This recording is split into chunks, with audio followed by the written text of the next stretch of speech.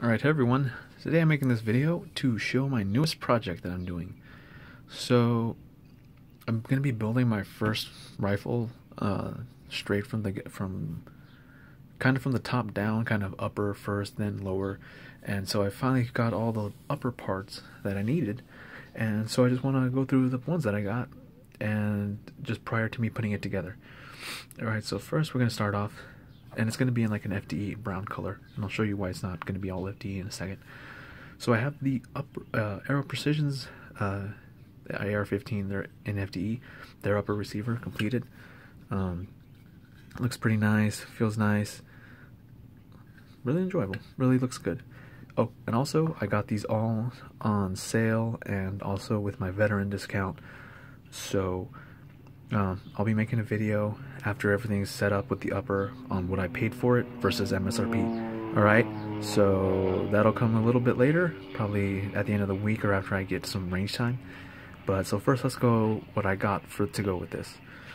Alright, so most of it's from Aero Precision and some other parts that I really wanted. Okay, so first you have the upper. Well, what's going to go with the upper? Let's go with the barrel.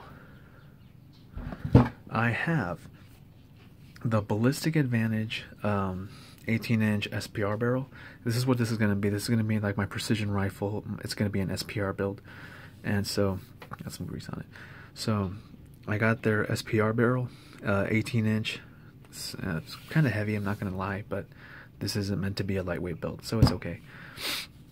Alright, so 18-inch barrel.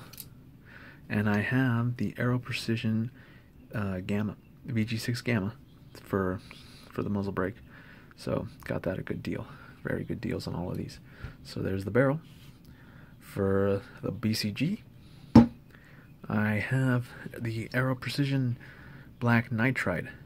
The one that comes in black nitride, not phosphate, black nitride. So apparently just black nitride helps with lubricity, better, longer life, just really good, great setup. And it's made by Aero. Good stuff. Alright. Feels pretty good, looks really good, kind of really like that A. So I'm going to be using that. Put that over there.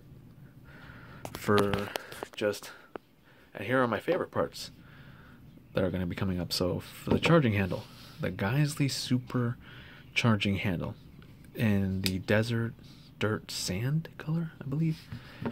These are really good looking parts and ambidextrous. I love ambidextrous. If you're gonna get charging handles from that, like for me, I only like ambidextrous ones after using the Raptor. So these are really good, look good. That's a good looking charging handle. Alright, so look at that, it's beautiful. And so if you can tell, now we're missing the handguard. Well, where's the handguard? I went with this, the Geissele Mark IV 15-inch in their desert sand color. I went this one since it's an SPR build, so it's got the integrated rail sections in the front. It's for a bipod, so I'm going to put that there. Not really sure if I would put anything on the sides, but it's nice to know that I have that because I don't really plan on using much in the back over here. So that's basically going to be it. Alright, looks really good, feels really good, and I can't wait to throw this on. And the cool thing about these is that they come with a gas block. So let me grab that. Geissele Super Gas Block. Let me see if I can get the camera to focus. Damn it. Yeah. Well, it's got like the nice Geissele G on there. And I already put the pin in because that's always pinned the gas tube in there because that's always the big pain in the ass when doing these. So that's already set up. It's going to be a rifle length gas system. This is their like bomb proof kind of style, they say. I'm not going to put that pin through there because one, I don't know how, and I don't want to risk it. So I have these. So it's all set up. I'm also going to be using a Aero Precision 1-inch mount, a scope mount, and kind of to test it out, I ordered a loophole AR mod 3x9. So hopefully that'll get here in the mail on Tuesday, and I'll make a video with that installed later on. Okay, but this is what I have so far. This is it for right now for the upper. I'll build the lower and the rest of the rifle later on in the year, after I save up some money and test out how good this works by itself. Okay, because the lower I have it right now, my Smith & Wesson is really nice, and it's got the Geissele trigger, SD3G trigger, so it'll make shooting really nice.